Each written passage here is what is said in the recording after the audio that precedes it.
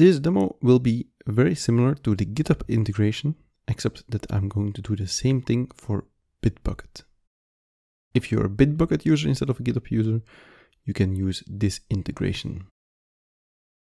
Again, the dashboard, manage Jenkins, manage plugins.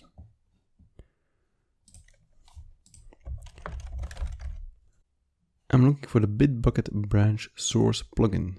Discover and build Bitbucket Cloud and Bitbucket Server pull requests and branches and send status notification with the build results. This works with Bitbucket Cloud and also Bitbucket Server if you have one running on premise. So I'll install this one. And I'm going to use the same project as in the previous demo. So if you want an explanation of the code itself, the Java code, take the previous lecture first if you skipped it, and then come back to this one.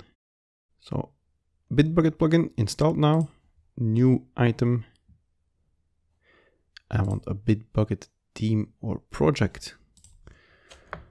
My team, I'm gonna call it, press OK. Owner, that's me. Scan credentials. So we need credentials to scan for builds.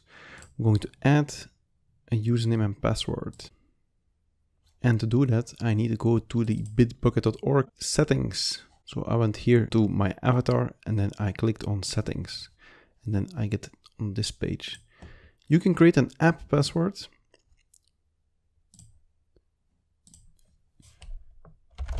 Jenkins, and you can choose. I think you only need read access for here, but I'm just going to add all the reads from this list so that if we later on need more, then we can do that. Then we're going to click create. This gives us a password, and that password we input here. Bitbucket API. So I added my credential, and what I actually want is the Bitbucket team project. I'm not going to put myself because I already am passing my credentials with my username and password, but I want to scan my team. My team is called Infrared Dev.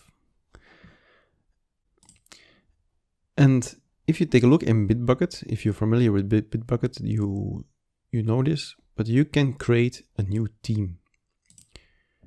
You can create a new team, and I created this team here, Infrared Dev, and you actually have to go to the settings to know that you have to put the team ID. So this is the team ID I want to put. My user is one of the users of this team and can therefore access the repositories that are in this team, Infrared Dev.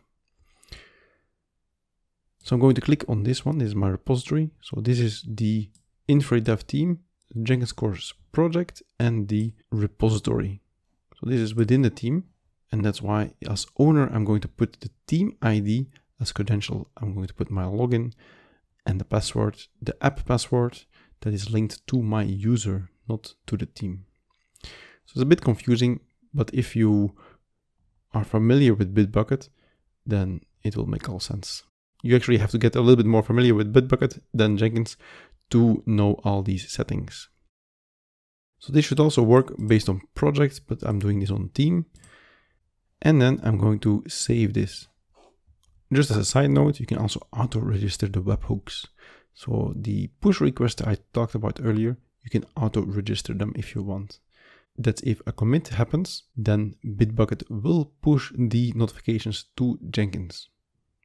If you do this, just make sure that in settings, your Jenkins URL is set properly. So you have configure system, and you have the Jenkins URL. So this Jenkins URL needs to be set correctly, otherwise this will not work. Okay, so I'm going to save this, and then it will start scanning my team. And it found a Jenkins file in this GS Gradle, and it will immediately start building. Look at this. So this is the build of the Infrared Dev team, Infrared Dev /GS Gradle. and the master branch and the first build. So if you go back to the main page, we will now see that we have a Bitbucket repository, infra.dev. This will scan for all the repositories. So this is the team infra.dev, and here in this Jenkins project, it will scan for every repository that I am creating in my infra.dev team. So I only have one repo. That's the one repo that it found. It will look for the Jenkins file, and then it will start creating branches for it. We have one master branch, and that branch was built successfully. So this is a very handy way to manage your project. I really recommend this. So that's it for this demo. I explained to you now how to do the integrations with GitHub in the previous demo and Bitbucket now in this demo. If you have any issues, because sometimes you can have access issues and so on, put something on the Q&A and I will try to help you. For me, it also didn't work for the first time because I accidentally put the name instead of the team ID. So make sure that you don't put a team name, but a team ID. And then it should work. Also make sure that you put the correct credentials here. So it's the login and password that you create in the settings of your own profile. That's it. This should really get you going.